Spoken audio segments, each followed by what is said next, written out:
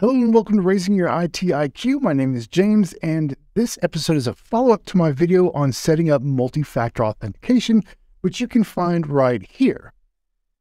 In this video, I'm going to break it down into two sections: adding multiple devices to the Authenticator app and how to use your secondary authentication method to sign in. So let's start with adding multiple devices to the Authenticator. This is useful if you want to log into your student account and your phone might be in the other room, but you have maybe your iPad on you. This process is also necessary if you recently upgraded your phone, as long as you have the same phone number. And it's a pretty simple process, and I'll show you how to do that now. The first thing we want to do is, after we log into the student portal, we're going to click on Email, and this will take us to Outlook.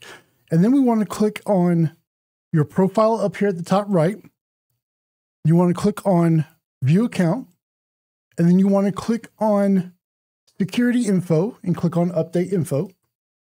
And you just sign into your account again. And so right here, I want to add a sign-in method. So I just click on Add Sign-in Method. I'm going to choose Authenticator app. I'm going to click on Add. So just like we did in the last video on the iPhone, I'm going to download and install the Microsoft Authenticator app. I already have it on my iPad, so I'm just going to go ahead and open it up. I'm going to unlock it. Now back on the computer, I'm going to click on Next. And then on the iPad, I'm going to click on the plus button at the top right. Then I'm going to click on Work or School Account. And then on the computer, I'm going to press Next. And now I'm going to scan the QR code. So I'll tap on Scan QR Code. It brings up my camera. So I'll just aim it at the QR code there. And now I just click on Next. All right, now it sent me the code. So I'm going to just type it in on my iPad. Tap on Yes. I'm going to touch my finger to the fingerprint reader, and that's it. Now the iPad is added to my authentication list. So anytime I want to log in, it's going to send me a code to my phone and my iPad at the same time. So if I don't have my phone with me, I can do it on the iPad. If I don't have my iPad with me, I can do it on the phone. Now let's talk about using the second method of authentication. What if you got a new phone and your old one was the only device you had the Authenticator on? Well, as long as you still have the same phone number, you can easily add the app to your new phone.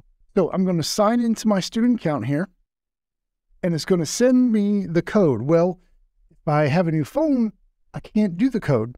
So what I'm going to do is click on, I can't use my Microsoft Authenticator app right now. I'm going to click on that. And now I'm going to select my secondary method, which is phone call. So I'm just going to have it call me. Okay, so now it's calling my phone, and I'm going to go ahead and answer it. If you are trying to sign in, press the pound key to finish signing in. Okay, so now I'm just going to press the pound key. Your sign-in was successfully verified. Goodbye. And that's how you use the secondary method.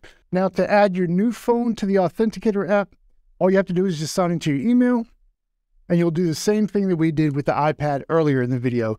Now, if you got a new phone, new number, and you don't have the app set up on any other device, you'll need to call the IT service desk at 561-868-4000, and they'll reset the multi-factor authentication for you, and then you can go ahead and reset up everything just as in the previous video that I did. And that's all there is to it, and you can add multiple devices or as many devices as you need.